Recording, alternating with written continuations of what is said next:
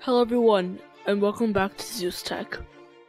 Hey guys, so today in this video we're going to be talking about sets in Python. Yay! So, this is going to be a pretty simple example, pretty simple video, as sets are basically lists, but with two main differences.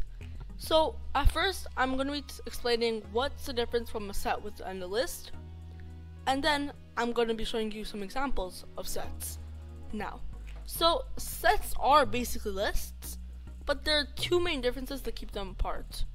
So number one, they use curly brackets instead of straight brackets like lists do. So as you know, for lists, there's always brackets like this.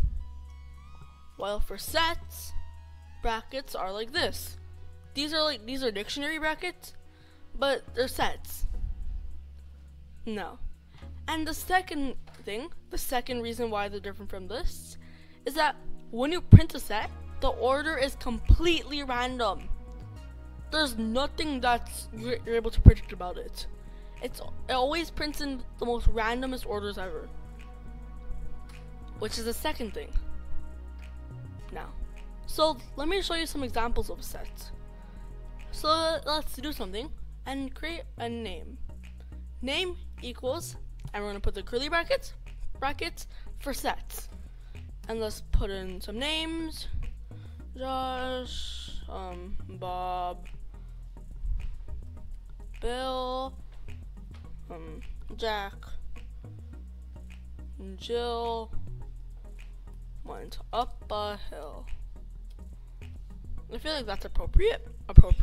Sorry, I'm having a bunch of voice cracks. Now, so let's do something and print name. And you see, it's completely random. It's Bill, Josh, Jack, went up a hill, Bob, Jill. It's completely random. And if we run it again, random again. Jack, Bill, Bob, Jill, went up a hill, Josh. So, this is an example of sets. But there's actually two ways we can specify a set. So let's do something. And first, let me just prove it to you guys that this is actually a set. So to check the type of something, all you can do is just print and type, and then whatever the list is or the set is, whatever it is. Now if you run this, you see, class set. So let me do something, and let me just bring back name equal. Say we only have one, Jimmy. And if you run this, you see, still a set. Now, so this is one way we can do it. But say that we only need one value, there's a second way we can do it. Because in certain occasions, sets can be mistaken for dictionaries in Python, like Python itself may not know in certain situations. And as you continue to program more and more, you can find those situations. So what we can do here is put name equal set. But let you guys know, this will only work if you only have one value. If you're only putting in one value, that's when you specify this. And if we put our name, for example, you see, it works. But do you see this? This is where it's pretty confusing. What is this? Why is this here? Why just split my name up into random lists, into a random set?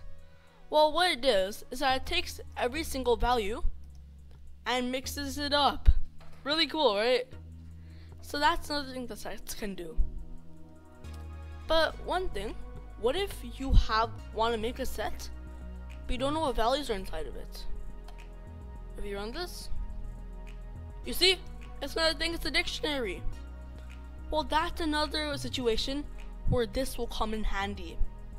You can specify set, not put anything inside of it, and it's gonna think it's a set. So you see here, if you put a value inside of it, it's gonna scramble up each value, and if we put it by itself, it's gonna make it a set. So this is how we can make sets in Python, and let's quickly revise, shall we?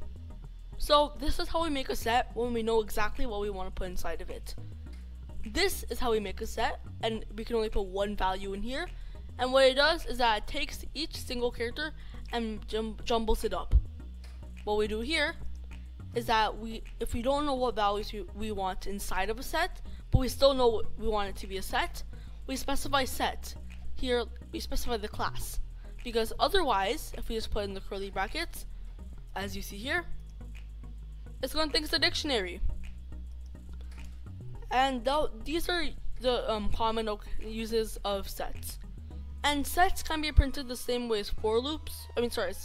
Lists. So if you know how to print a list, you know how to print a set. But remember, if you use a for loop for it, it's still going to be print random. Now, so this is how we can make sets in Python. Now, if you enjoyed the video, a sub to the channel will be amazing.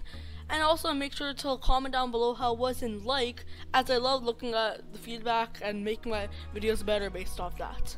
So, I'm Zeus Tech, and I'll see you in the next video. Goodbye!